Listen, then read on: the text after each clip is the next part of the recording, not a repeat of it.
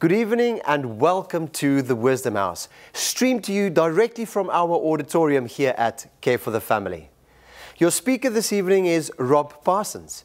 Rob used to be a joint senior partner of a 10-office law firm, and they built up one of the biggest consultancies, law consultancies in the UK, requiring Rob to speak to thousands of lawyers, both at home and abroad. But more than 30 years ago, he gave all of that up and he started Care for the Family. He's our founder and our chairman. Rob has written 25 books on families and relationships and communication and has spoken to more than 1 million people at live events all over the world. But just before we join Rob on stage, we'd love to show you a little DVD clip of some of the work that we do here at Care for the Family.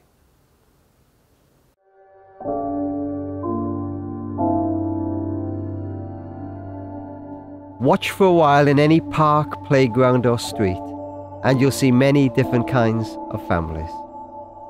Some are going through good times, but others will be experiencing the heartbreak of life when it doesn't turn out exactly as we'd hoped.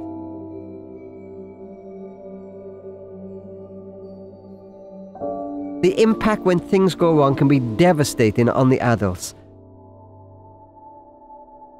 but of course especially so on the children.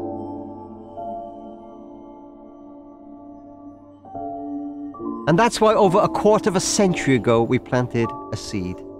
We had the vision of beginning an organization that would not only help families in the tough times, but help those families put down strong roots in the good times so they could see through those storms if and when they came.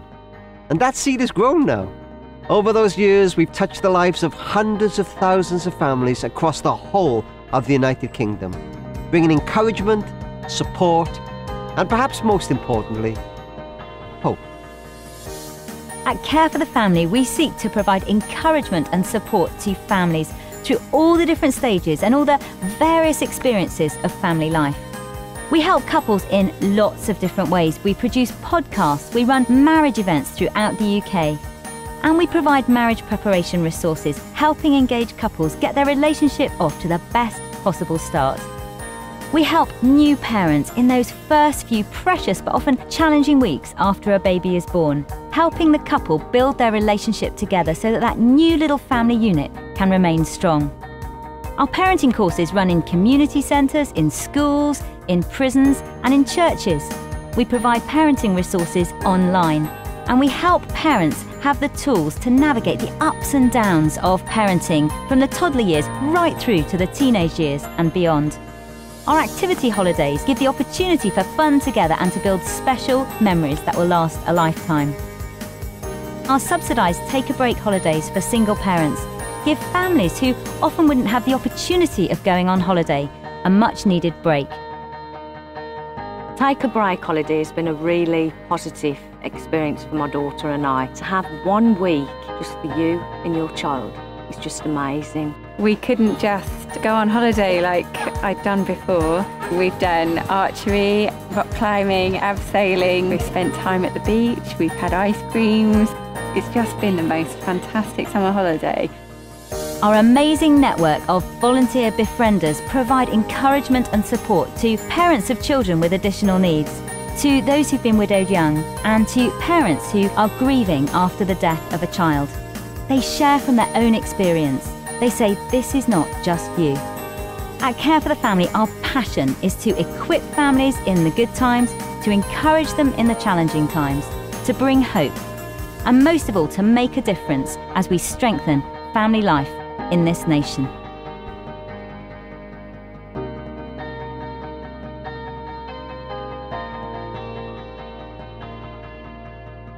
Sometimes people ask me, did you have any idea how big the seed would grow that you planted all those years ago? And of course, I didn't. But I'm thrilled and humbled as I think how many lives and families we've been able to touch down the years. And of course, 1,000 memories come flooding back. I think of a young widow, aged 40, who said to me, Rob, if it hadn't been for the Care for the Family befriender, I honestly don't think I'd have made it. I think of a single-parent mum brushing away tears of relief as we'd managed to convince her that what she was going through with her 14-year-old son was normal. And I think of a couple who were about to split up and stayed together I know it's not always possible, but in that case, a little boy of 9 got his mum and dad back together again. And as I think of all the projects, I realise that we couldn't have done any of them without the faithful support month by month of our partners down the years. And I wonder whether you will help us keep that seed growing to touch families throughout this nation, not just for our children's sake, but for the sake of our children's children. We can do so much more together than apart.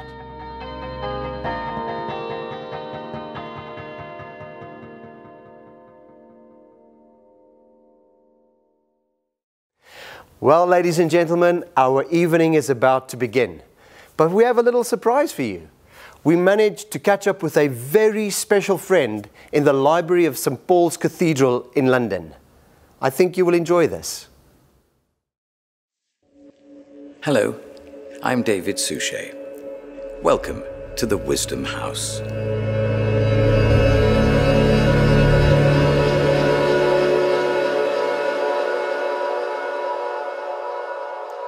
Since the dawn of civilization, mankind has sought wisdom. From the lowliest peasant to the highest monarch. The desire for wisdom knows no social class, financial position, ethnicity, or cultural barriers. Anyone and everyone can seek it out. For many of us, wisdom seems elusive. It's a distant voice or taunting call, a whisper in the darkness, a gentle teacher, a helpful stranger, a steady friend.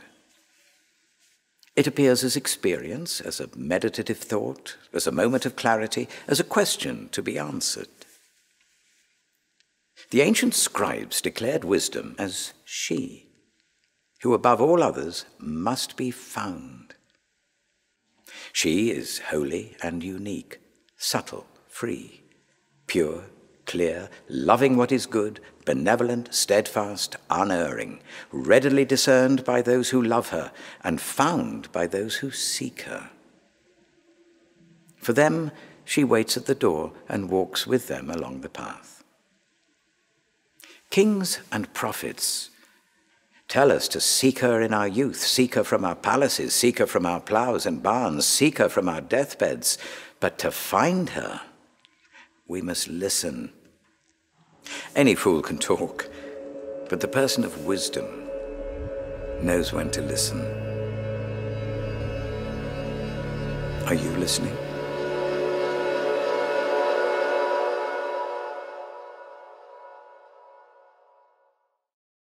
Please welcome to the stage, Rob Parsons.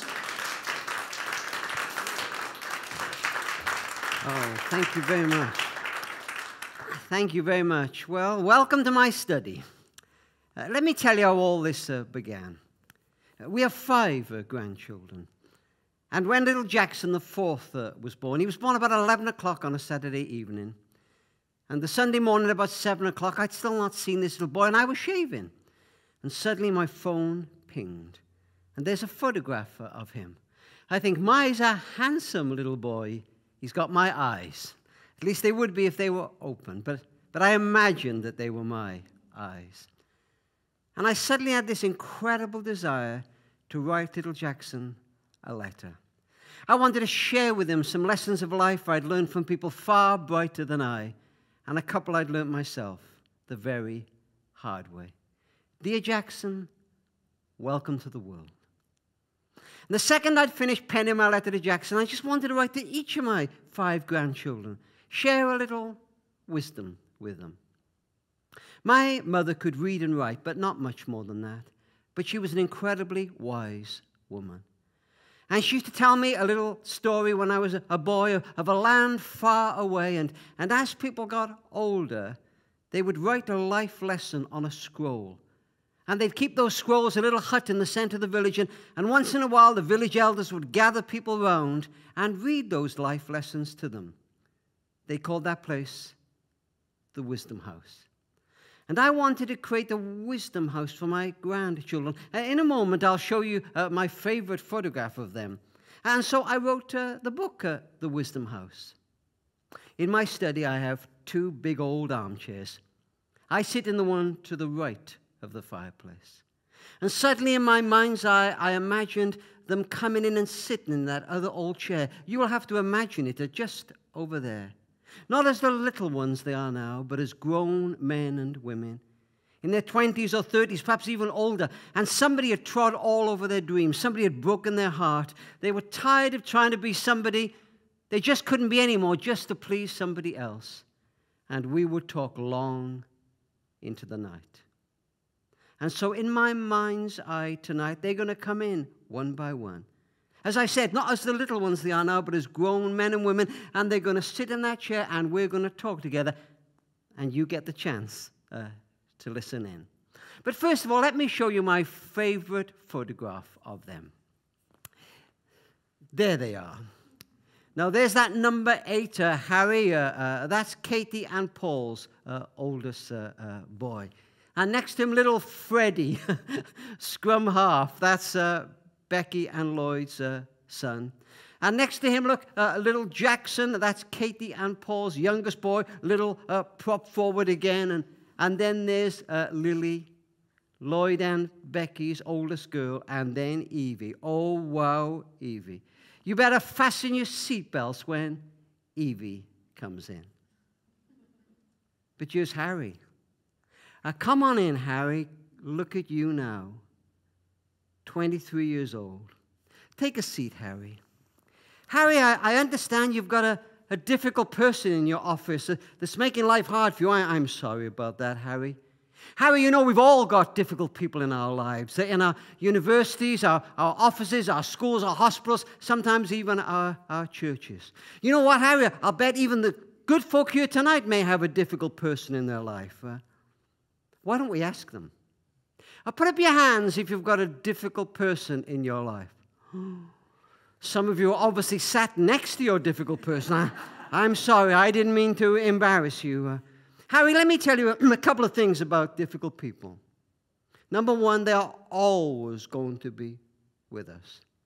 You know, Harry, years ago I read the history of the railroads. Hundreds of years ago, the railroads began, and one bright engineer noticed something incredible.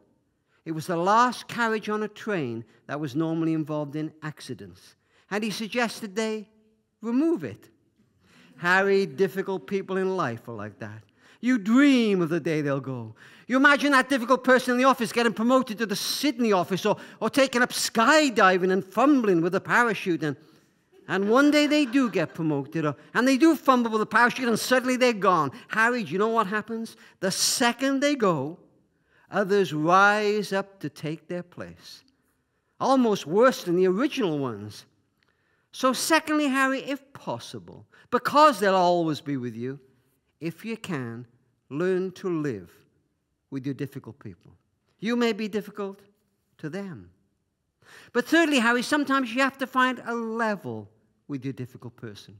It's not ideal, but it just gets you through. A woman wrote to me some time ago. She said, my sister is my difficult person. We had that big row at the wedding 10 years ago. We've hardly spoken. An occasional phone conversation, a Christmas card, a birthday card. I said, don't cut it off. Keep sending the cards. Make the occasional call. Sometimes you just have to find a level that works for a while to get you through. No need to be a martyr, Harry. Don't go on a holiday with your difficult people.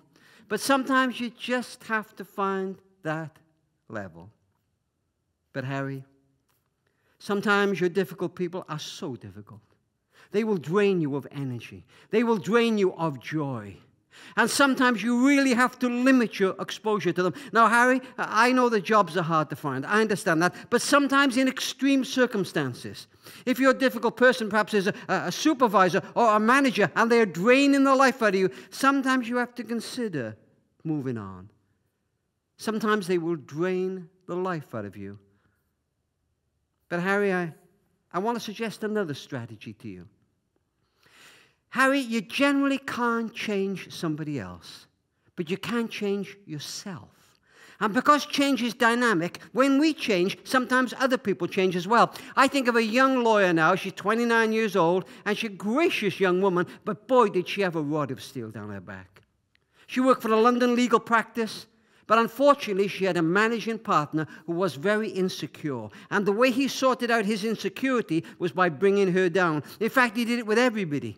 She said he criticizes my dress, my telephone manner. If I draft a document, he makes sure to find something wrong with it. She said, I wake up every morning with a sick feeling in my stomach. I don't want to go to work. And she said, everybody gossips about him. He's the same with everybody. And she said, one morning I woke up and I thought, no, I'm not going to do that anymore. And I stopped gossiping with the others. And every job he gave me to do, I did it with all my heart. And whenever he did something well, and I could do it sincerely, I praised him for it. Jack, you were great in court today. He'd never had that from his own father, for goodness sake. And week by week, and month by month, and down a couple of years, his attitude to her began to change. In fact, she became just about the only friend he ever had in life. And Harry, I would commend that to you, if you can. But Harry, I want to talk to you for a moment about a certain kind of difficult person, and they are our critics. Now, our critics are always with us, but they are in two categories, and it is desperately important we spot the difference. The first category of critic are on our side, they're on our team. What they say may hurt us, but we need their wisdom. The good book says, faithful are the wounds of a friend. Well, when I began speaking in public, a good friend of mine gave me 2 bits of advice. He said, Rob, if anyone asks you to speak for 30 minutes, speak for 25. It's rude to speak too long. People will say to you at the end, oh, I could have listened to you all day, but they won't mean it. Secondly, he said, stop saying that silly thing you're saying at the end of your talks. I said, what silly thing? He said, you keep saying, oh, I wish we had more time to go into this in more detail. He said, don't do that for 2 reasons. Number one, the audience feel cheated. They wonder what they've missed. Secondly, if the chairman said, well, actually, Rob, we do have another hour, you won't have a clue what to talk about.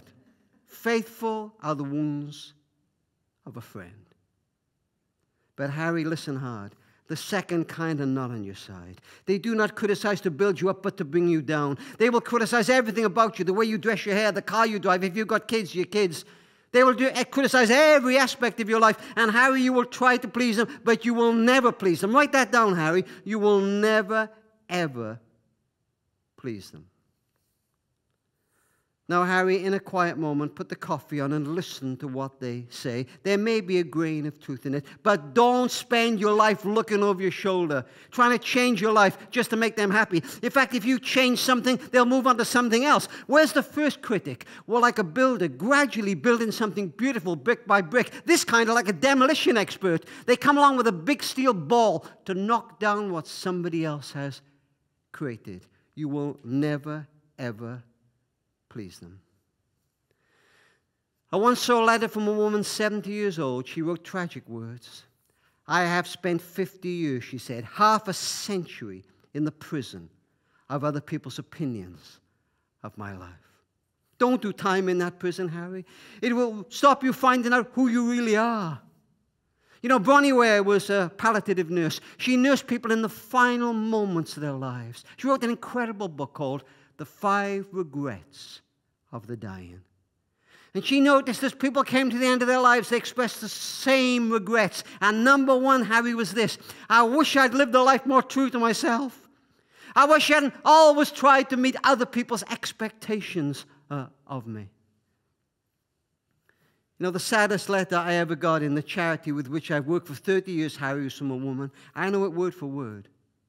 Rob, thanks for coming to our city with your seminar. I really enjoyed it. I was a disappointment to my father. He wanted a son. He never told me he loved me. He never hugged me. He never praised me. I think he thought praise might make me big-headed. I know he was a product of his generation. But my self-esteem is very low now. I am often depressed. I'm riddled with guilt. And then, Harry, she wrote these words. I am 85 years old. I've tried to imagine her as a little girl of 10, running home with a painting for her father, dressing as a teenager to please him. But she could never please him. He wanted her to be somebody she just couldn't be. Do you know what? She wanted to be an actress. He wanted her to be a chartered accountant. Nothing wrong with that. Except she was meant to dance her way through life on stages, and she spent 40 years crunching numbers. And he's long since dead. But even now, he's like a ghost at her shoulder when she's 85 years old, still demanding she become somebody she just can't be. I've got a little confession, Harry. I'm embarrassed to tell you, and I'm even more embarrassed to tell the people in the auditorium, but Harry, I like karaoke. If you invite me to your wedding, you got a karaoke machine, I'll pretend I don't want to play, but you get me on that thing, you'll never get me off. And as I'm on there, I know who I'll pretend to be. I'll pretend to be Elvis, the king himself. And you know the funny thing about karaoke, Harry? You can get the suit and the backing track, and you can actually believe for a moment you're the king. And you're belting out Suspicious Minds. And Harry, karaoke is fine. Unless one day you wake up one morning and you whisper under your breath, I want to sing my own song today. But Harry, they won't let you. The audience are baying out for you to climb into the old costume and put on the old backing tapes, and they will not let you be you. Harry, your great-grandmother cleaned other people's homes for a living. We had a poor home. We didn't have much money. And she took me aside one day when I was about 13, 14 years old, and she said to me, son, I know you have to mix with kids who have more money than us, but I want you to know this. You are not better than anybody else, but you are as good as anybody else. Treat all with respect, but you're as good as anybody else. And Rob, I want you to know I believe in you. There's nothing to prove.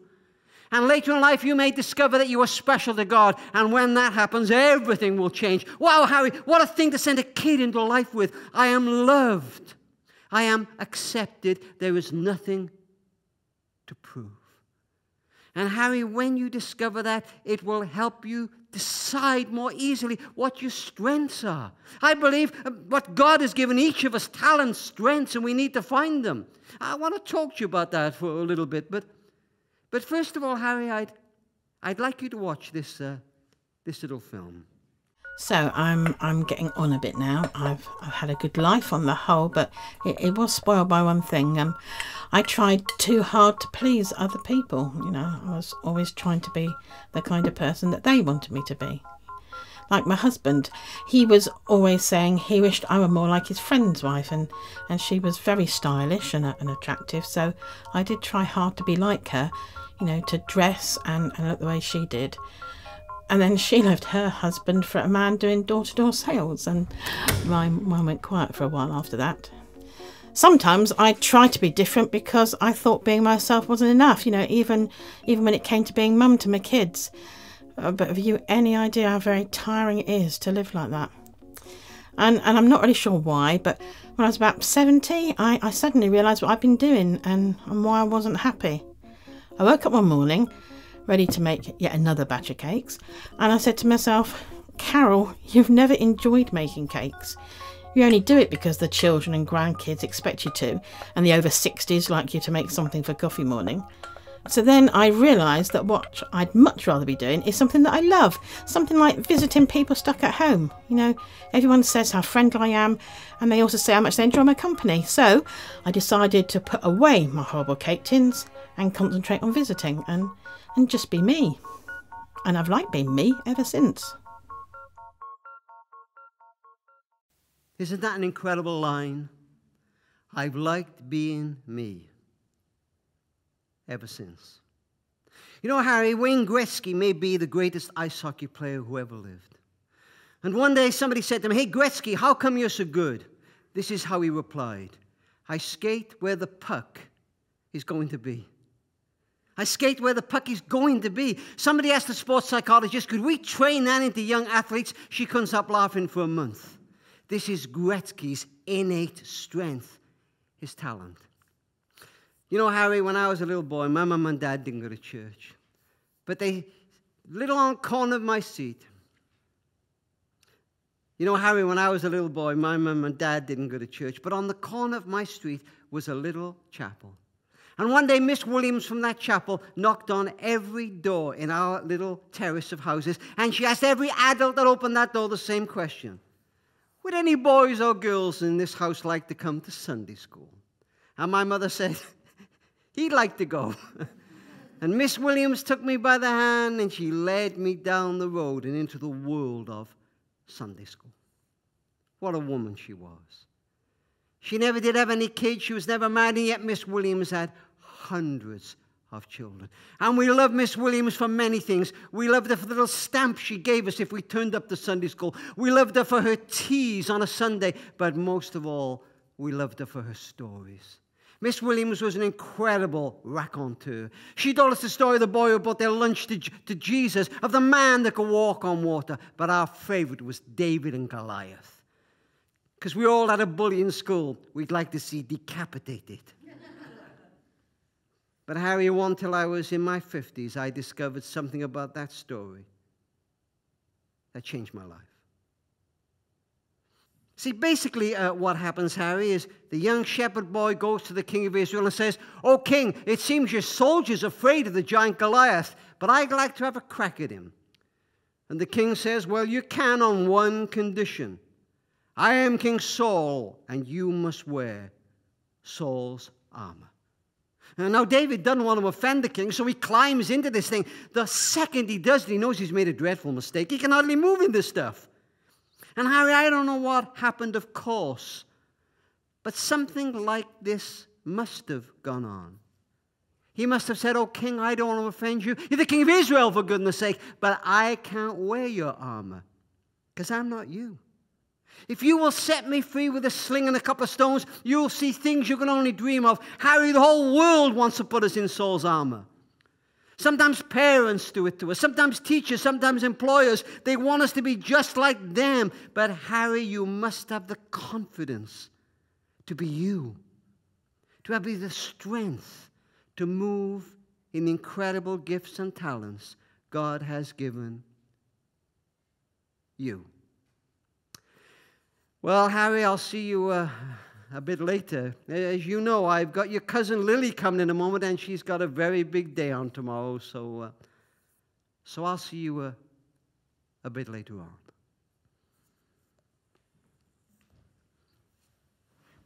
Oh, my Lily. 24 years old. Look at you. Come and give Pops a kiss. Ladies and gentlemen, if any of you may become grandparents, let me warn you.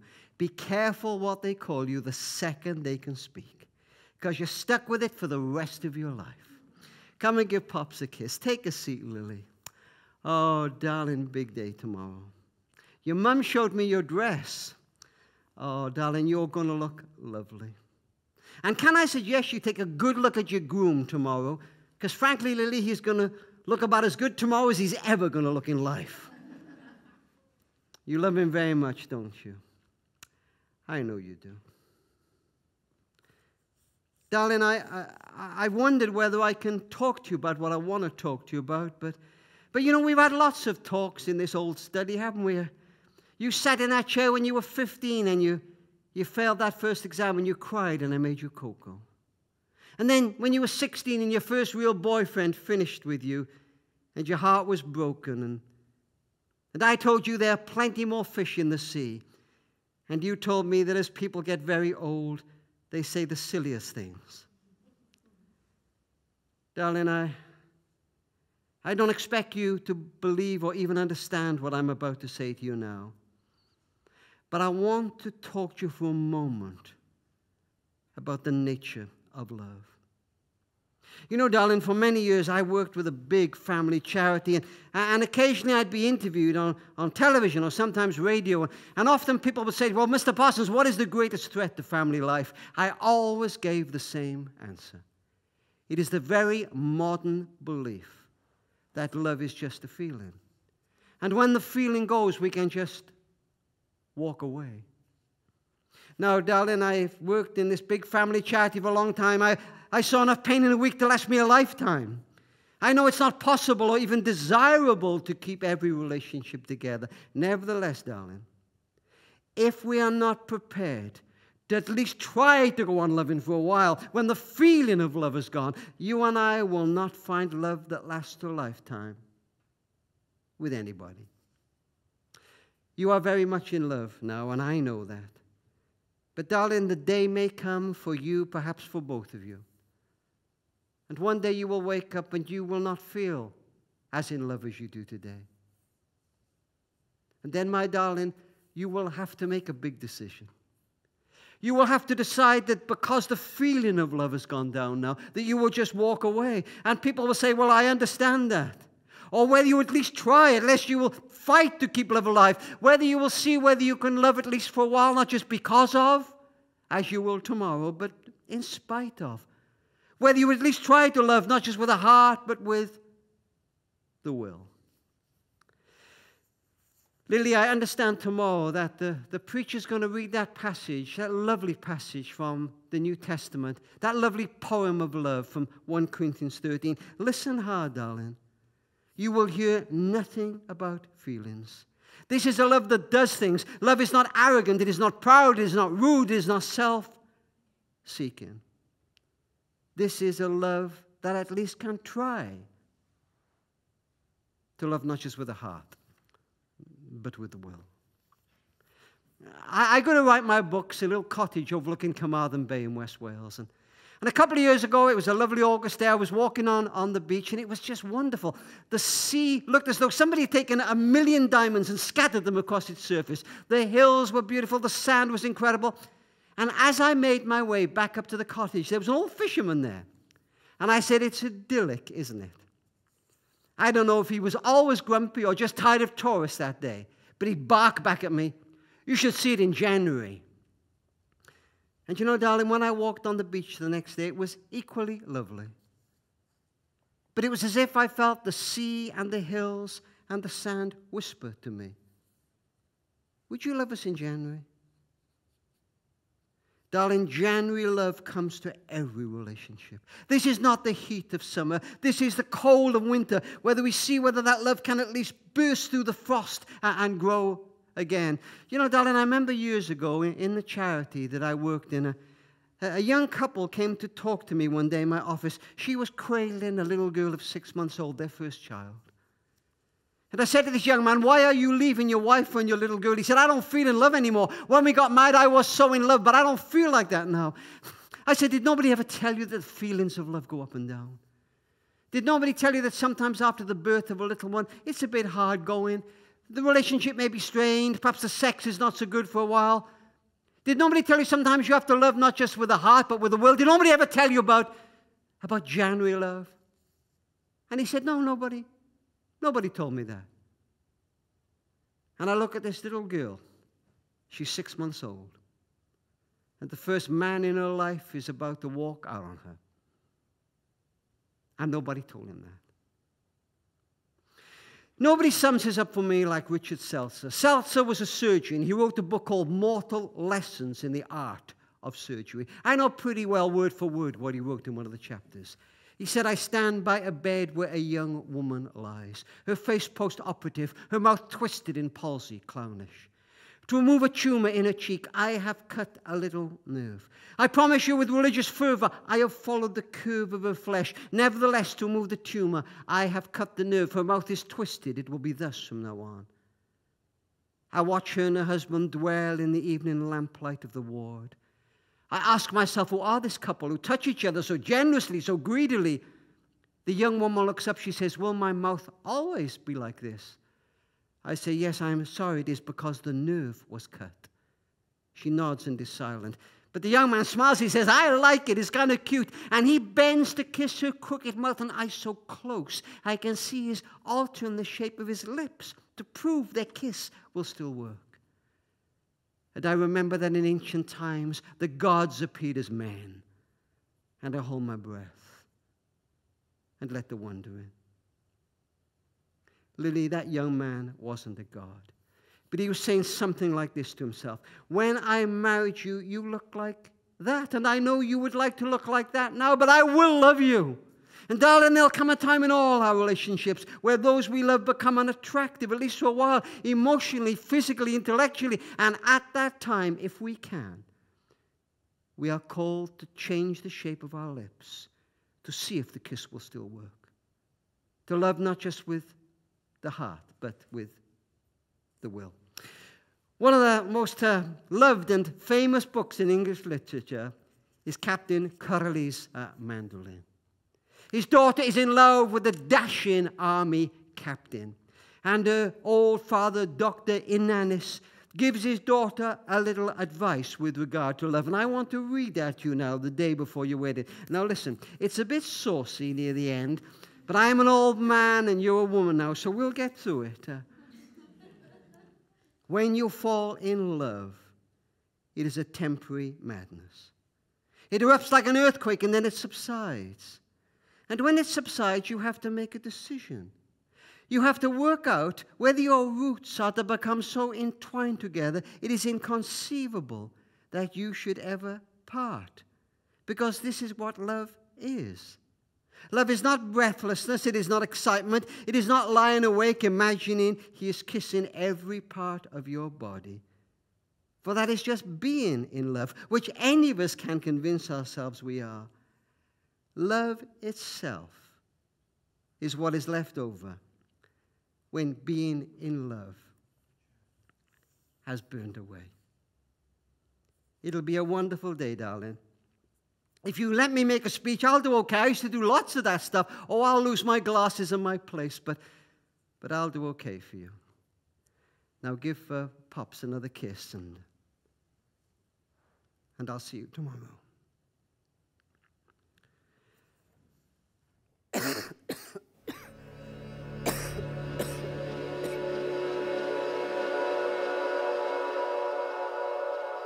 By wisdom, a house is built.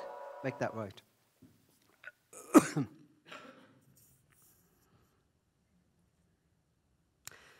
Darling, it's going to be a wonderful day tomorrow. If you let me make a speech, I'll do okay. I used to do lots of that kind of stuff years ago.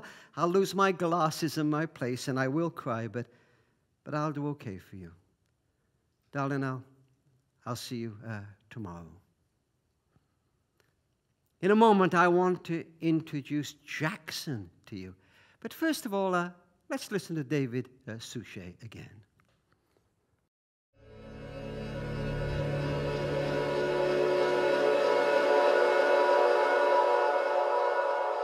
By wisdom, a house is built, and through understanding it is established. So says the proverb. Unlike the flash of power, the glint of wealth, or the sparkle of fame, wisdom works quietly, rarely drawing attention to itself. So many voices clamor for our allegiance. But wisdom often stands silently by, occasionally whispering to us that here, in wisdom, will we find a deeper and more satisfying life. What do we gain from wisdom? Does it make life easier? Can we avoid rush hour traffic or unclog the kitchen sink with wisdom? Does it clear up acne or provide whiter teeth?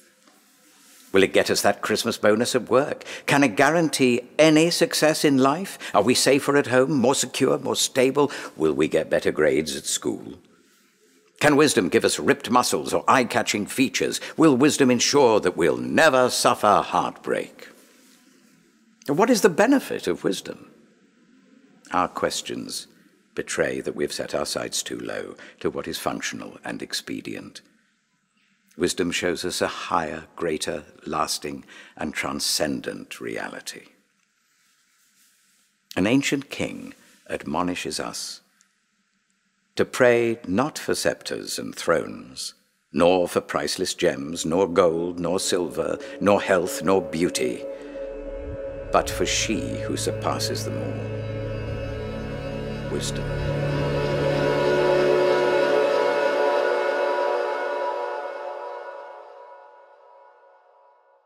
Well, Jackson.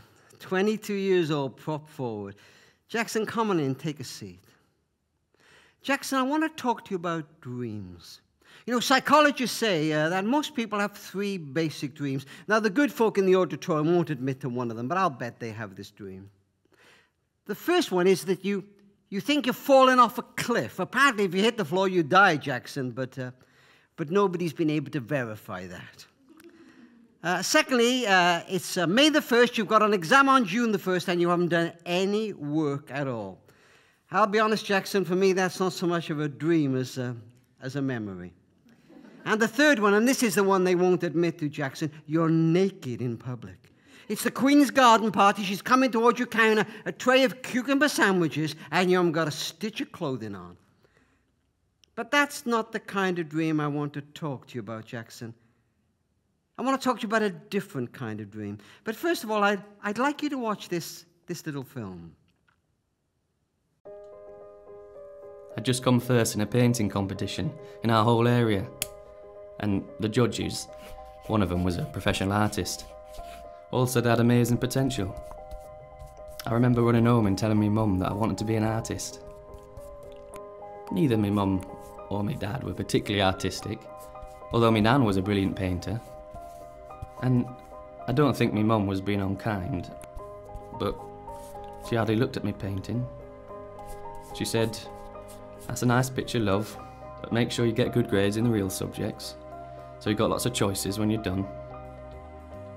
Well, when she said that, I went up to my bedroom and scrunched up my painting and threw it in the bin. I'm a bank manager now. I think I'm pretty good at my job. Sometimes I sit in my office and gaze up at the paintings on the wall that head office has chosen and wonder what I might have produced if I were an artist. Sometimes I see amazing pictures in my mind and get an urge to get out some paints or paper. Something always stops me, I guess. Perhaps one day I will, but I don't think so. Not now. Jackson, I want you to know you've got a right to your dreams. You don't have a right to... Jackson, I want you to know you've got a right to your dreams. You don't have a right to them being fulfilled, and you certainly don't have a right to walk all over everybody else just to see them fulfilled, but you've got a right to your dreams. You know, Jackson, when I was a teenager, I had some dreams, but, you know, we weren't an academic house. I really didn't understand school.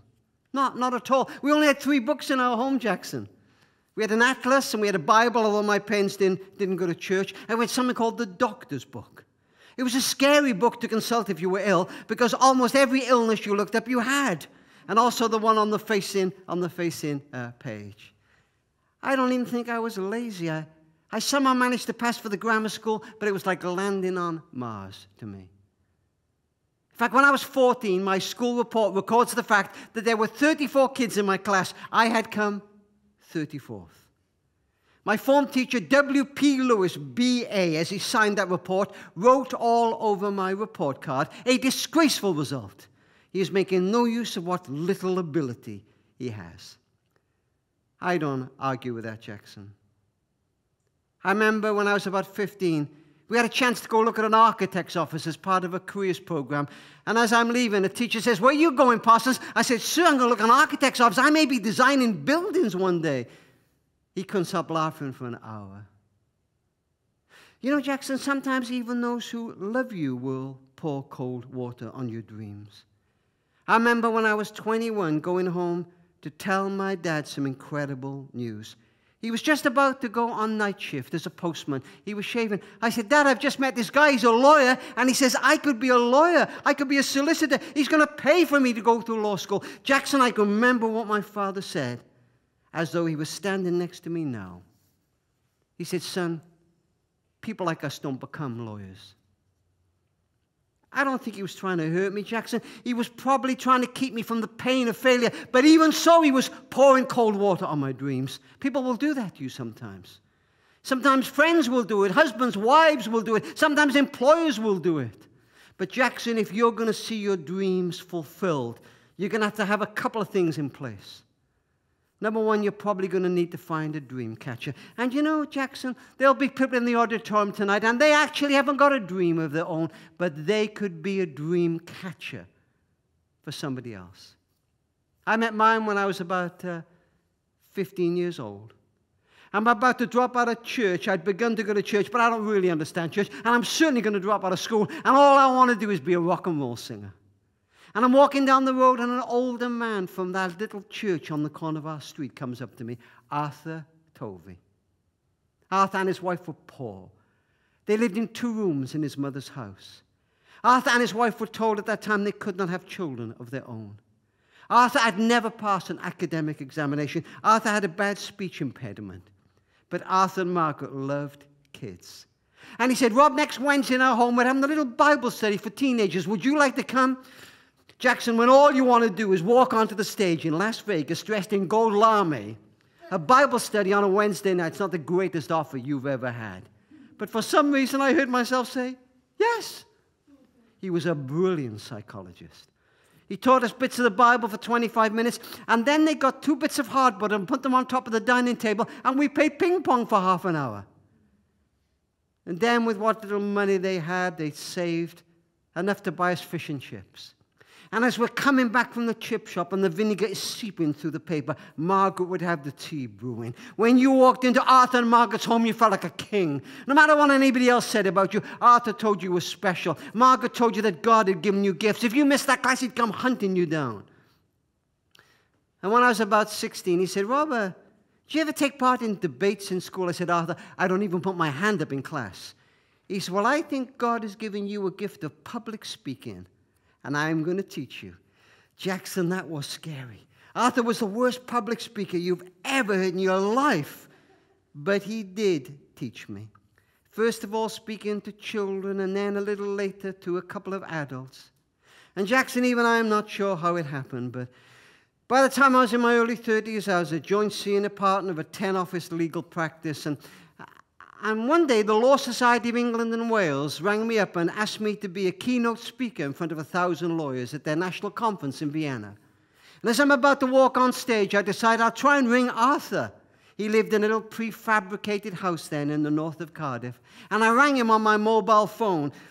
In those days, Jackson, was the size of a small semi-detached house. And I rang him, I said, Arthur, it's me. I'm about to go on stage. There's 1,000 lawyers out there. You taught me to do this. He said, did I? A couple of years after that, I was promoting one of my books in Colorado Springs in the USA, and I'm in a radio studio being interviewed, and they get Arthur online as a surprise to me. And at the end of the interview, the radio host said to him, well, what do you think of the boy who came to your Bible class? He said, I'm proud of him. I cried on air. Arthur and Margaret had nothing. But they must have sat down one day and said, well, darling, we don't seem to have very much. But we got 2 rooms. I think if we put some hardboard on top of that table, we could play ping pong with them if they got a little bored. I think I could teach them a little of the Bible. If we saved our money, we could buy fish and chips. And why don't we give it a shot?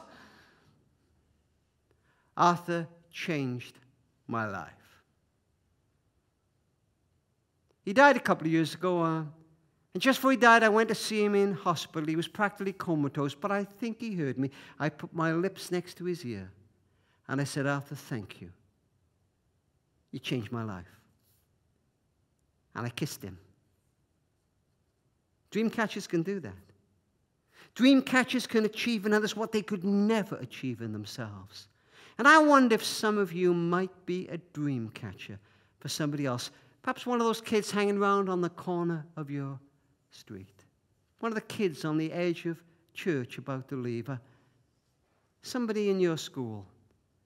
What if you could be a dream catcher? And then, Jackson, if you're going to see your dreams fulfilled, you've got to be prepared to fail. Roosevelt put it like this: the credit doesn't belong to the man or woman who points out where the strong man or woman could have done better. No. The credit belongs to the man or woman who's in the arena, whose face is marred by sweat and blood and tears, or even if they fail, at least fail daring greatly. Failure is not the major problem, Jackson. Jackson, look at this study. It's full of books and full of poetry. I love poetry. And my favorite poem, only given to me by my daughter about 2 years ago, is, I think, the shortest poem I've ever come across. Would you like to hear it, Jackson? It has to do with having a crack at something, even if you fail. Would you like to hear it? Would you like to hear it? Okay, here we go. There is freedom waiting for you on the breezes of the sky. And you say, but what if I fall? Oh, my darling, what if you fly? There is freedom waiting for you on the breezes of the sky. And you say, but what if I fall? Oh, my darling, What if you fly? And then, Jackson, you've got to begin. In the middle of the Old Testament is a quirky little book called Ecclesiastes, and in it is this remarkable verse. Those who watch the wind never sow, and those who watch the clouds never reap. In other words, the time is never exactly right to start anything. You know what? If I put the seed in the ground now, it's sure to get windy and blow away. And if we try to harvest now, it's sure to start raining. You know what, Jackson? Sometimes you have to just stick that seed in the ground and give it a shot. You have to begin.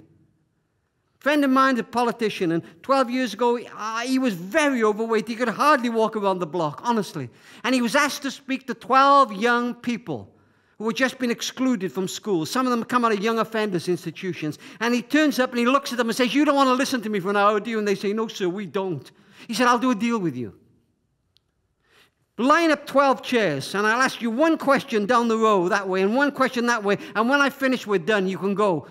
Is that a deal?" They were prepared to sign the deal in blood. "Okay," he said, "here we go then.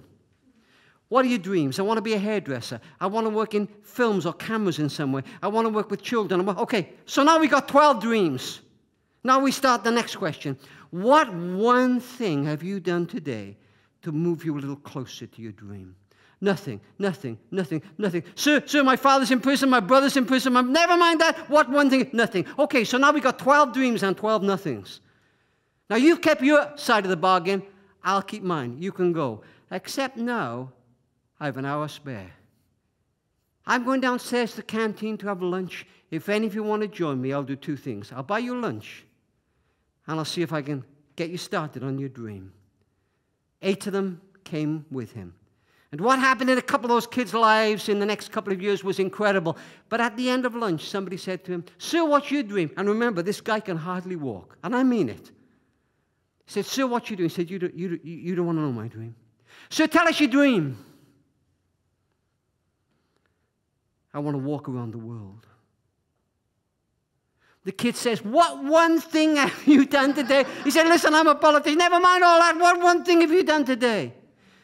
And my friend heard himself say, "When I came in, I saw a poster advertising a walk from Holy Island down to Durham to raise money for your charity. I'll see if I can do it." And my friend began, instead of taking public transport, to walk back and forth to the House of Parliament every day, every day, every day. My friend has walked almost 10,000 miles. My friend has raised almost £1 million for charity. My friend is walking his dream. And Jackson, do you know how it began? It began one day against all the odds when my friend did this. That's how you begin a dream, Jackson. You've got to begin. Helen Keller was very ill when she was a child. Blind, mute. She learned to speak by holding her fingers against her tutor's larynx. But you know what? She grew up. She graduated from Cambridge College, Massachusetts. She formed the Helen Keller Home for Blind Children. She lectured all over the world. And one day she was getting off a plane in Los Angeles. A journalist stuck a microphone in her face and said, "Miss Keller, can you imagine anything worse than being blind?" "Oh, yes," she said. "To be able to see and have no vision." Jackson, the good book says, without a vision, the people perish. We are born for dreams. Isaac Perlman may well be the greatest violinist the world has ever seen. But Perlman had polio. He has a caliper on his left leg. And here's the deal when Perlman plays at your concert. The orchestra in place, the conductor in place, the audience in place. And Perlman shuffles on stage to take a seat to play solo violin, straightens his leg, takes the caliper off. But on this night, they've come to hear Perlman because it's a very difficult violin solo, 6 minutes at the end of the piece. They've come to hear Perlman. Jackson, 30 seconds into that violin solo, one of Perlman's 4 strings breaks. It sounds like a bullet ricocheting around the auditorium. The audience gasps, the conductor drops his baton, and then Perlman waves him to carry on, and for the next 5.5 minutes, brilliantly transposing the music from 4 strings to 3. He finishes the piece. When he finished, his shoulders sagged, there was sweat pouring off his brow, and in the auditorium for about 10 seconds, total silence. And then people went crazy. They were standing on the seats. They were applauding. The audience were going crazy. The orchestra were banging their instruments together. They were applauding this genius, this gift of joy he'd given them. And then Perlman asked for silence and a microphone. But when they gave it to him, he shouted twice into the darkness of the auditorium, "All my life, it has been my mission to make music from what remains."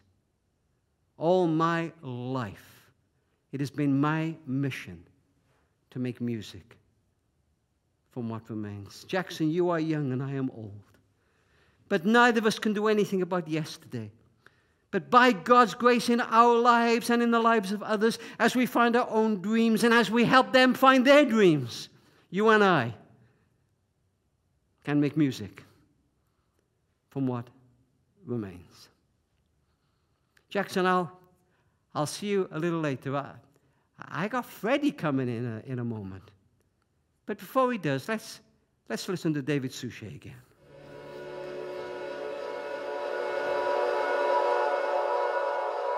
Listen close, you kings of the earth and magistrates of the land. Listen to my words, sellers in the marketplaces and workers in the fields. You, husbands and wives, sons and daughters, lift up your heads from your hearths and books, from your toil and leisure. Listen. For wisdom cries aloud in the street. In the open squares, she raises her voice. Down the crowded pathways, she calls out. At the city gates, she proclaims her words.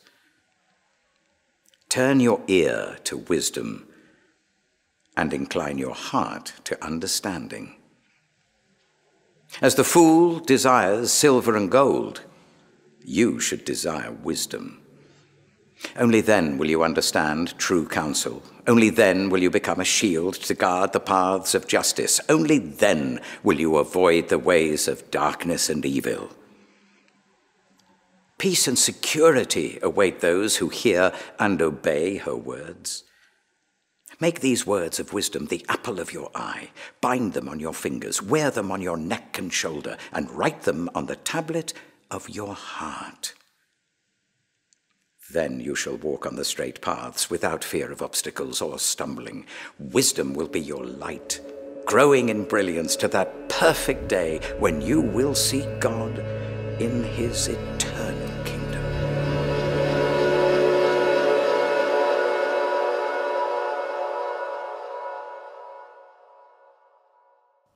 Hey, Freddie, come on in. Little scrum half, not so little now. 21 years old. Take a seat, Freddie. I want to talk to you about friendship. You know, when I was a little boy in primary school, about 10 years old, there was a boy in our class called Roger Lewis. Roger had it all. Roger was bright. He came top in all the exams. Roger was fast. He won all the races, and Roger was handsome. It was Roger the girls wanted to kiss behind the bike sheds. Do you know what, Freddie? It was as if heaven had found a big box full of gifts and talents and used them all up on Roger.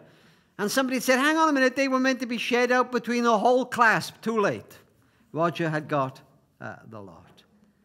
And Roger had lots of friends. And one weekend, I decided I was going to ask Roger a question. I practiced it all weekend in front of the mirror and twice in front of my mother. As I was walking to school on that Monday morning, I was practicing this question under my breath, and I got into the playground, and there was Roger surrounded by all his courtiers, and I almost bottled, but I took a deep breath, and I pushed my way through, and suddenly I'm face to face with Roger Lewis. And I say the question I practiced all weekend. Roger, would you like to be my best friend?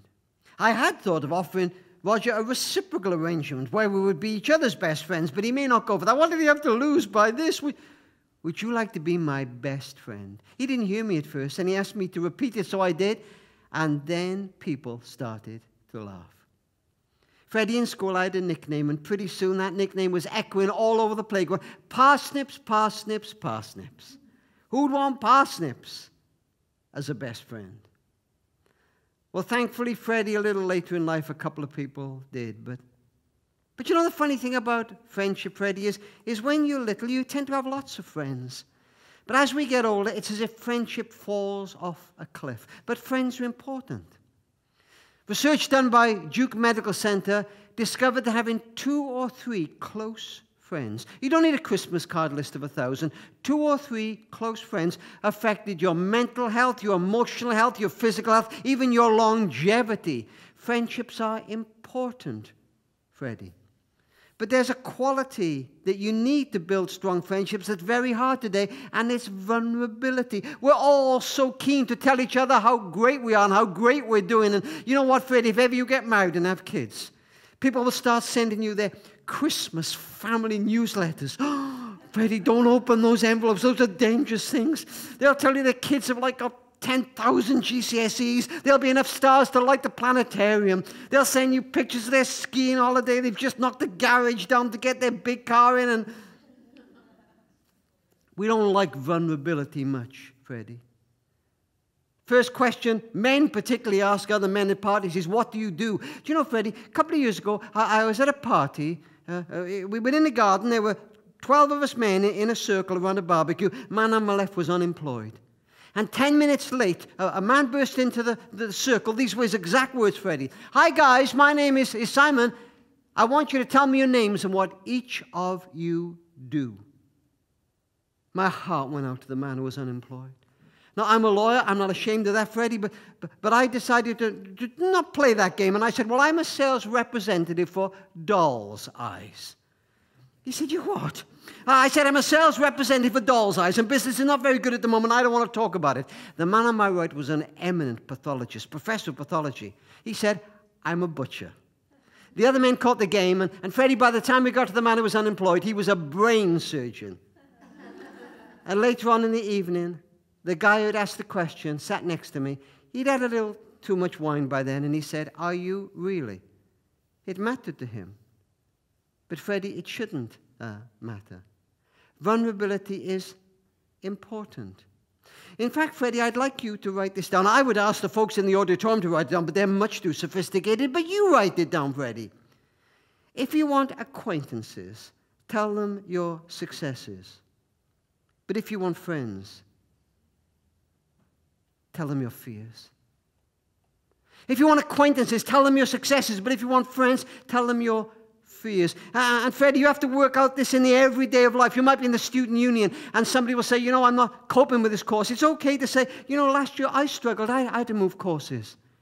You might be in the office and someone will say, we're having some trouble with our 15-year-old. It's okay to say, you know, a couple of years ago we had a bit of problem with our youngest one. You might say in the factory, you know, I'm not sleeping, I'm worried about the redundancies. Me too. You can't wear your heart on your sleeve with everybody, Freddie, but don't be afraid to be vulnerable. When we open our hearts, people are drawn to us. You know, when you were a little boy, you used to sit on my lap in that chair, and I used to read this little story to you, The Velveteen Rabbit, and I want to read a little bit of it to you again now.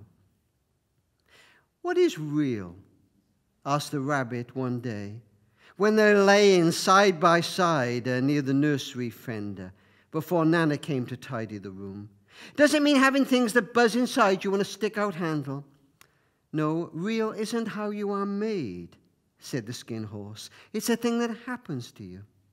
When a child loves you for a long, long time, not just to play with, but really loves you, then you become real. Does it hurt? Asked the rabbit. Well, sometimes, said the skin horse, for he was always truthful. But when you are real, you don't mind being hurt. Does it happen all at once, like being wound up, or bit by bit? No, it doesn't happen all at once, said the skin horse. You become. It takes a long time.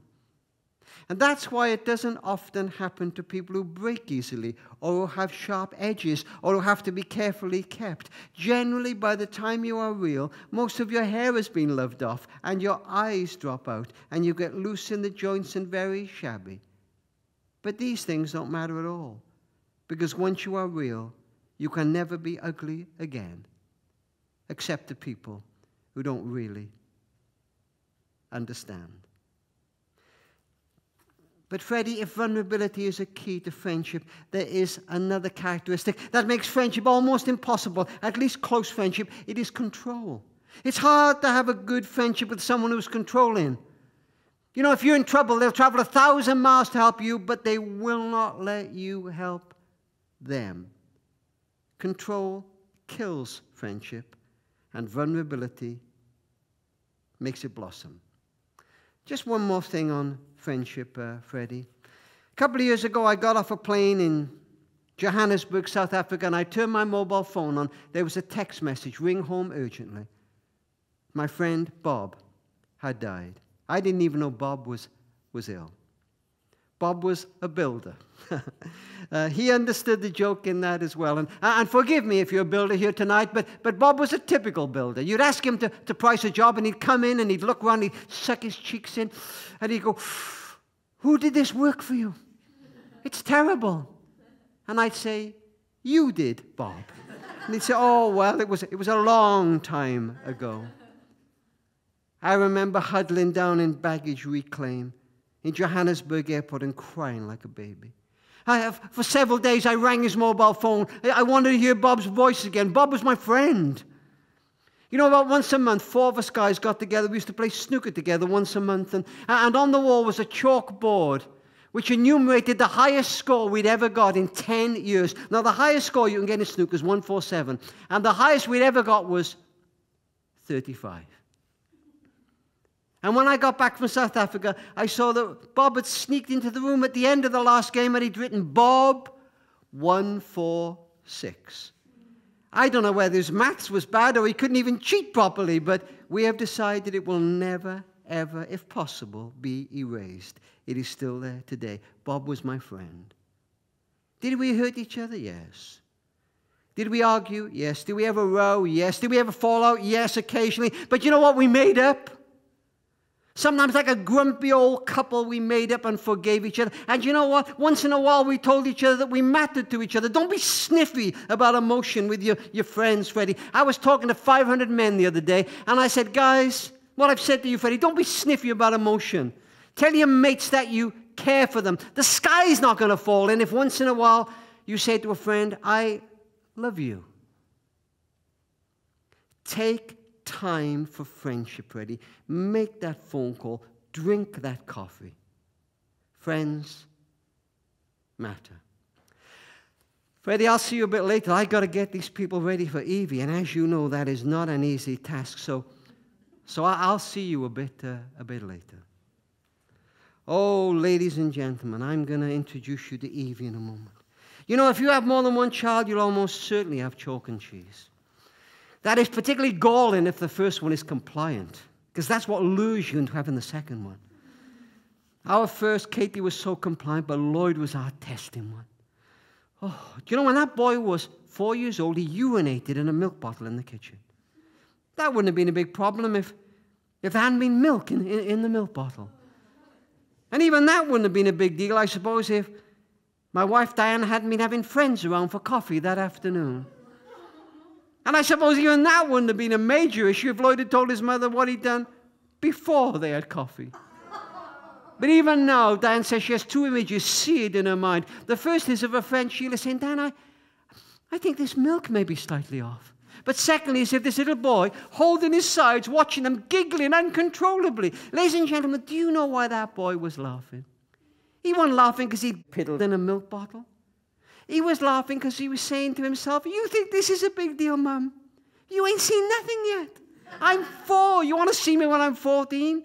And so it happened. And the testing toddler turned into the testing teenager. In fact, when he was a teenager, I can remember he's about 15, I'm beside myself. I decided to reread, and I've written 25 books on this stuff, everything I've ever written on parenting. And to be honest, none of it helped a jot, which I quite understand is not a great incentive for you to buy the books. But I'm beside myself, and I do a deal with God. I know you're not meant to do that. I said, look, if I can see him with a child that wags a finger and shakes her head and says, no, you can take me then. And I watch him now with little Evie, and she shakes that little finger, and she shakes that head, and she stamps her foot and says, no. And I think any day now, swing low, sweet chariot. And as I'm going up, I'll be saying, sweet revenge. Read my books. My kids have for their kids something called the thinking step. It used to be called the naughty step, but that's not politically correct now. It's the thinking step. And apparently you get a minute on the thinking step if you're naughty for every year of your life. To be honest, I can't work out what the big deal is. For me, all those minutes on the thinking step would be like a spiritual retreat. Evie lives her life on the thinking step. Evie has her meals on the thinking step. At night they tuck Evie into bed on the thinking step. But look at you now, 23 years old. Come and give Pops a kiss. Take a seat. Oh, Evie, you have brought me so much joy. You've driven your father crazy, and I'm grateful to you for that.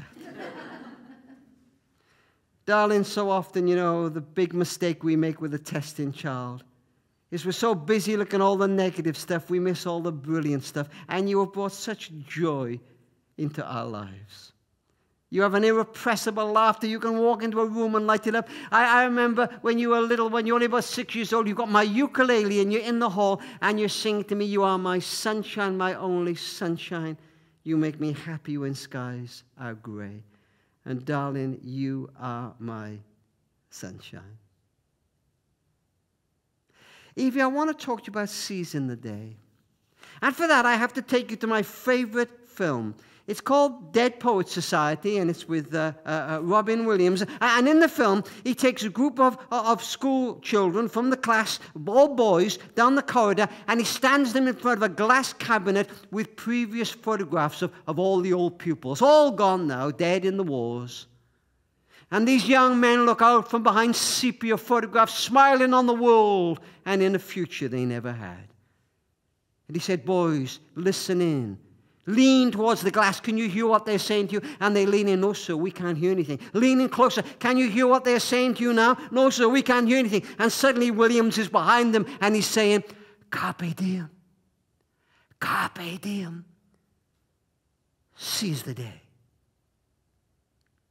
Evie, a friend of mine is professor of psychology at Oxford.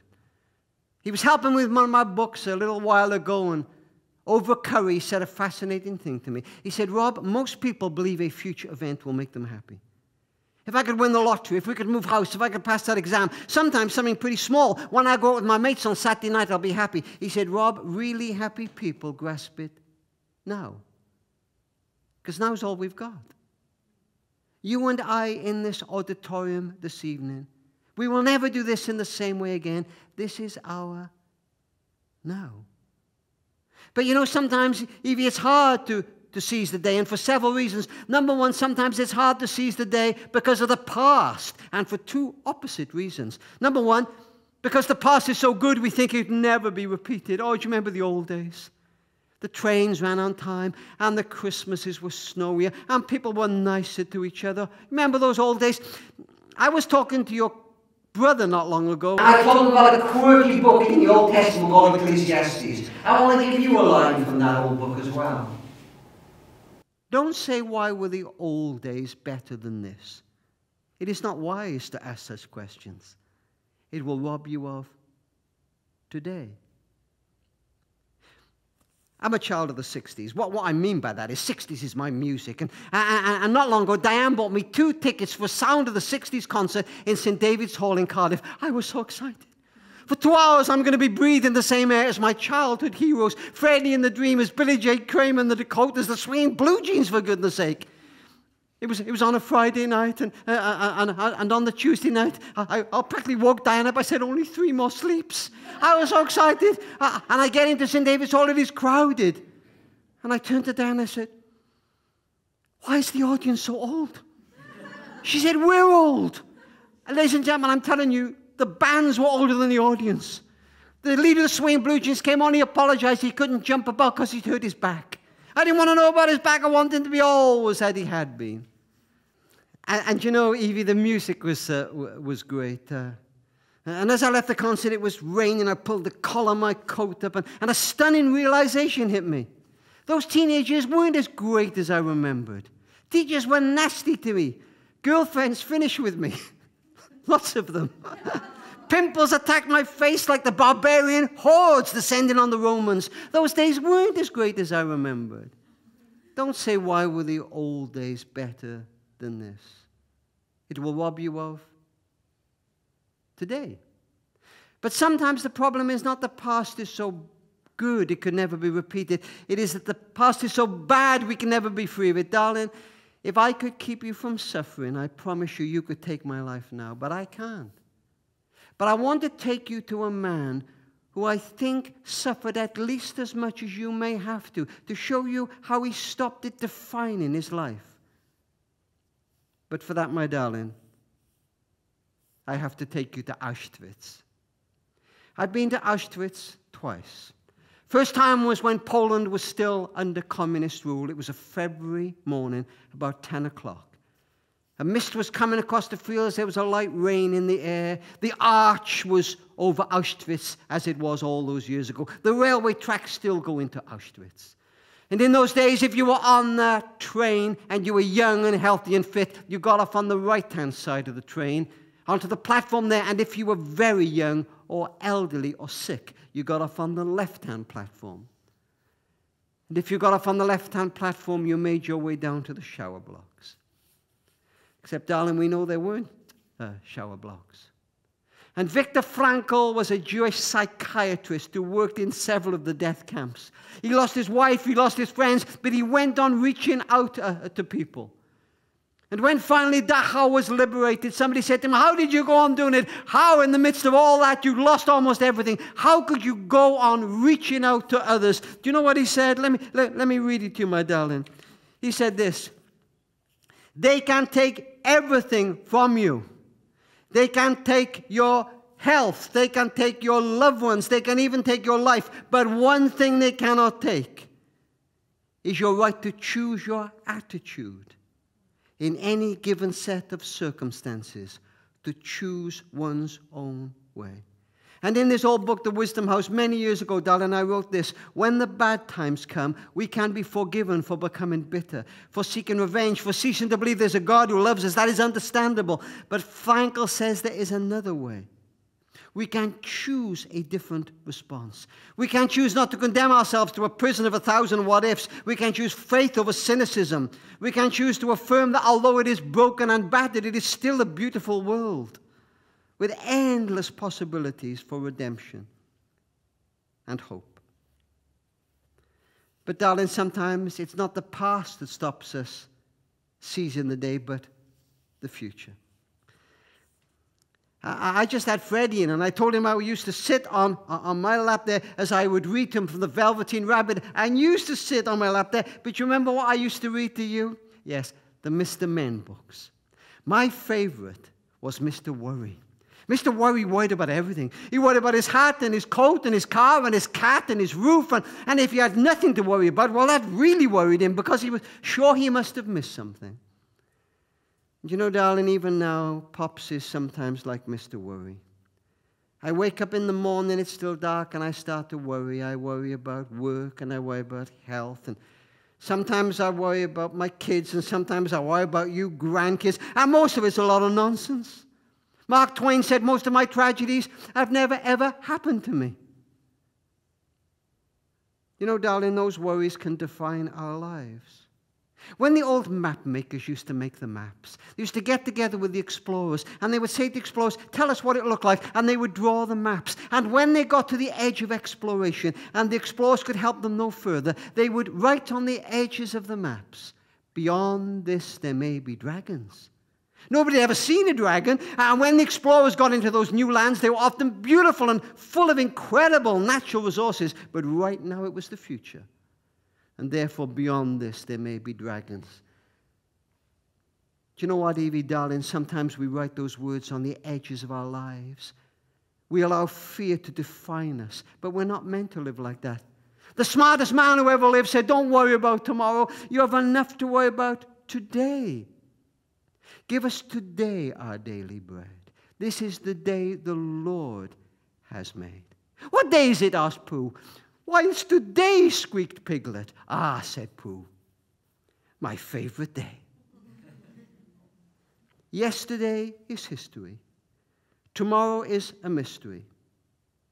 Today is a gift.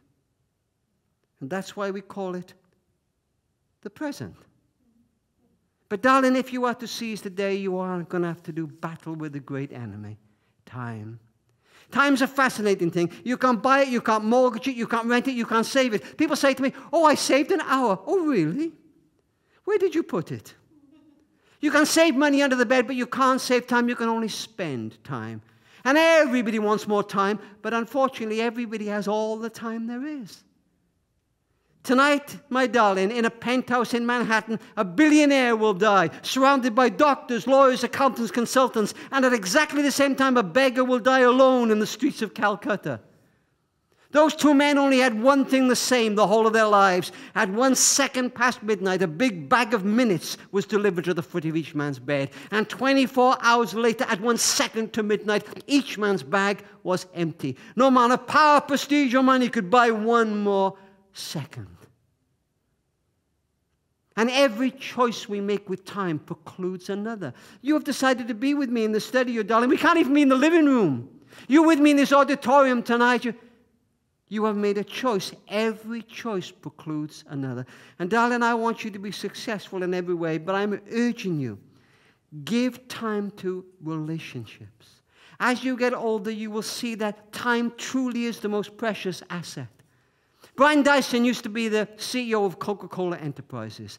And Dyson said, he said, when you're young, you juggle 5 balls: work, family, friends, spirit, and health. You juggle those balls. And he said, when you're young, you juggle them as though they're all made of the same material, but they're not. Some of them are made of rubber. You drop some of them, they've got a chance of bouncing back. Perhaps the work one will bounce back, but some of them are made of glass.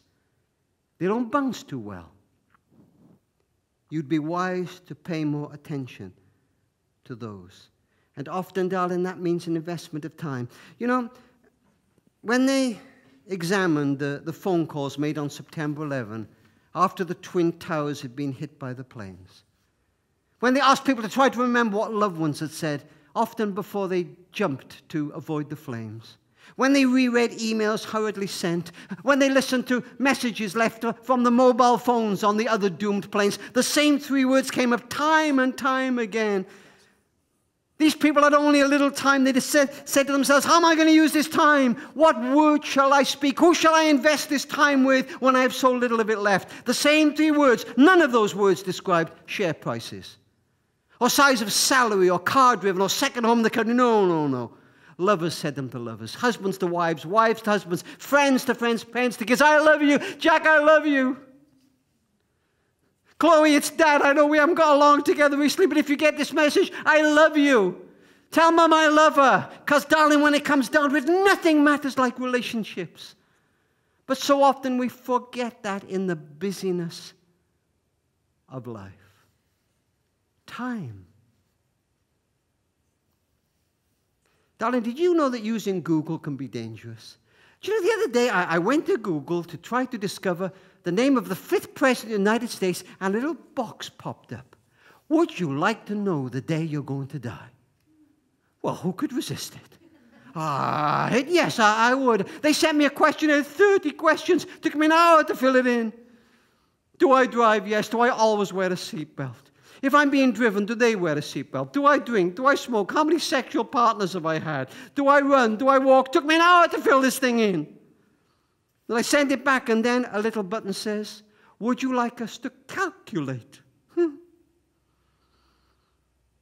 I press the calculate button, and Evie, it flashes at me. It's working out how many years I've got left. And finally, there's a figure.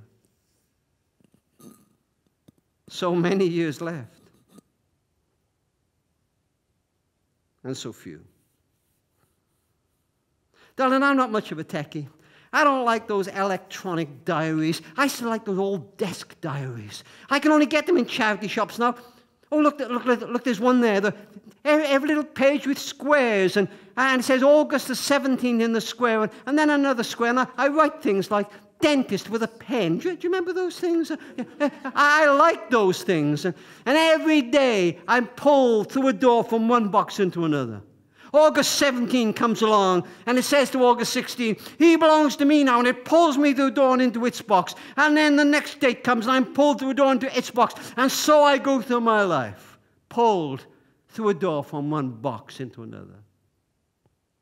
Darling, there is for Pops a box that has no doors. No amount of money, power, prestige can change that day.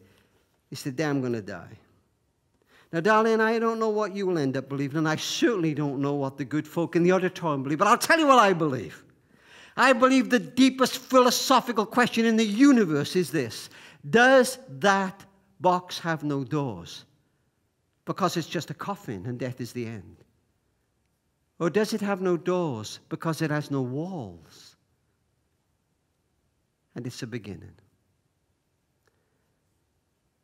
And that, my darling, as our time in the study comes to an end, gives me the chance to tell you, I think, my favorite story in the whole world. It's of a little boy whose parents owned one of the very first telephones. They lived on the plains in America. He said it was a wooden thing, and it was put on the wall, and the man told my mother how to use it. You would wind it up, and you had to say, "Information, please," and a voice would say, "This is information."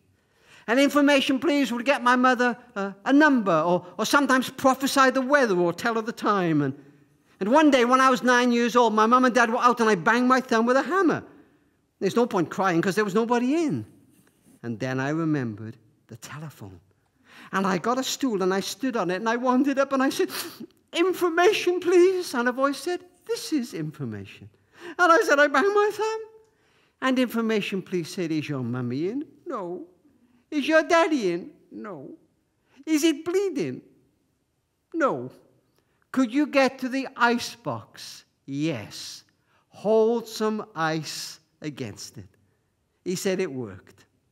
He said, after that, I rang "Information, please," for anything. "Information, please, help me with my geography homework." She told me where Philadelphia is. "Information, please," taught me to spell disappear. And when my pet canary died, I cried and said, why would God make anything that can sing so beautifully and let it die? "Information, please," said Paul, "you must always remember there are other worlds to sing in." And then my parents moved to New York City, and I was out of her area. And anyway, I didn't believe "Information, please" could live in this new plastic phone, and I never rang her again till I was 24 years old. And I flew into my old town, and I'm in the airport lounge, and I look at the phone and think, well, I wonder. And I dial, and I say, "Information, please." And a voice says, "This is information." And I said, "Could you teach me to spell disappear?" And she said, "I expect that thumb is better by now." And I said, "Have you any idea what you meant to me?" She said, "Have you any idea what you meant to me?" We couldn't have children of our own. I used to love it when you rang. Now, I'm very old now, I only come in a couple of hours a week, but you remember my name's Sally. If you're in my area, you please ask for me so we can talk. And I promised I would. And if I was in an area, I would often catch her. And one day I rang and I said, "Information, please." And a different voice said, "This is information." And I said, "Oh, I wonder if I could speak to Sally." And a lady said, "Sir, I'm sorry. Sally died a couple of weeks ago. She was very old. She only came in occasionally." "Oh, I'm sorry to trouble you." No, wait. Is your name Paul?" "What? Why, yes, it is." "Well, Paul, Sally said if you happen to ring, we must be sure to give you this message. Paul, you must always remember there are other worlds to sing in. And darling, I want you to be successful in every way you can, but I want you to walk through life with your eyes a little higher on that other world. It won't explain everything. Don't let people, even religious people, give you easy answers to pain. It won't explain everything, but it will explain much. And it will give you hope. Well, Evie, I'll see you later on. Now give Pops another kiss. You know, ladies and gentlemen, the hard thing about writing a book is how you finish the things. And I wasn't sure how to finish The Wisdom House, and then I came across some words that apparently hung on the wall of Mother Teresa's office. And I asked David Suchet if he would finish our evening by reading them to us.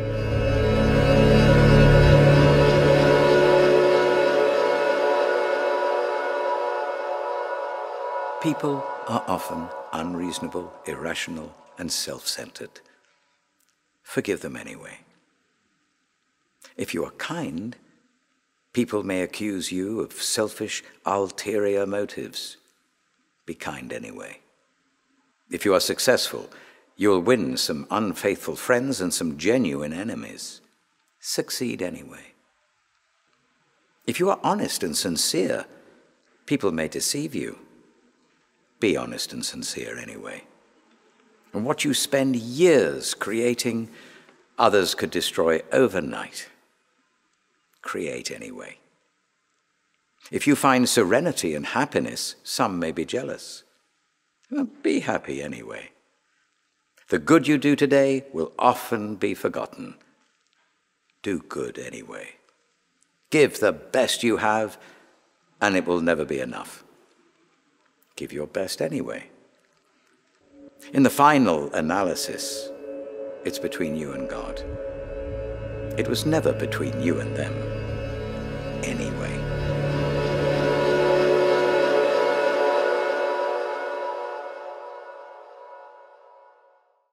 Well, ladies and gentlemen, thank you for being with us this evening. I honestly thought I'd be face-to-face with you, but I hope it's been a help to you. We've done the very best we can to bring the Wisdom House to you in your homes or wherever you are listening. These are unusual times, aren't they? This coronavirus has shaken all our worlds. And I wonder if I could ask you to help us at this time in Care for the Family. You know, sometimes people say to me, well, why do you mention finance? And I find that strange. We're a charity. In 30 years, we've had almost no government help. I say to audiences, wherever we go, if you can't afford anything that we sell, drop us a line. We'll send it to you free of charge. The royalties from all my books and Catherine Hill's books go into a charitable trust. And I say to people, if I can't ask people I'm face-to-face with, who can I ask? So although not quite face-to-face, I'm asking you now in your homes or wherever you are, would you help us? And I've put together a little pack which I'd like to send you. Well, more than a little pack, I think, as a thank you if you're able to do that. If you're able to help us with a monthly sum, it could be £5 a month or £2 a month or £10 a month, less or more, just go to the comments section on the screen and follow that link to our donor page and just give something. And if you're able to do that, I'd like to say thank you, I think in a special way. We'll get this pack straight in the post to you. There's a copy of my brand new book. This is only just hot off the press. It's called The Heart of Communication. It's hardback, and I'll send you a signed copy of that dated to mark the day you became a partner with Care for the Family. Even if it's not for you, it might be a nice gift for somebody. And I'd like to send you the film of tonight, The Wisdom House, so you'll be able to watch that again, and I hope that you'd enjoy that.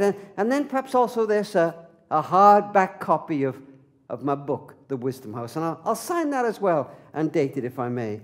And then a lovely little book which we specially commissioned, The Little Book of Soul Care.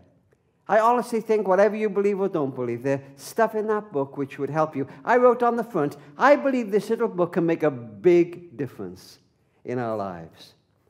And then a copy of this. Well, this is the book that changed my life. Apart from the good book, this is the book. It was 1984, one of the lowest moments of my life, and somebody gave me a book by Lewis Smedes called How Can Everything Be All Right When Everything's All Wrong? And it did that. It changed my life. I'd like to send you a copy of that. So that's quite a substantial pack, but not just to say thank you, but also to put our resources in your hands for you to give and use with others. So if you're able to help us, no matter how small or great, and I would especially appreciate it in these testing times, just go to the link in the comments page, give whatever you can, a little a month, and allow me to send the pack to you to sign the books, to date them, the day you became a partner with us, and we'll see if we can do some good together. And I promise you, there'll be a child, a mum or dad, a single parent, a parent with children with additional needs. There'll be a grieving parent somewhere whose lives will be touched because of what you have done this evening. Thanks for being with us. That was The Wisdom House. Ladies and gentlemen, thank you for joining us here this evening. And if you can still become a partner with us, we would be truly grateful. But we hope you enjoyed the evening, and we look forward to seeing you again sometime soon.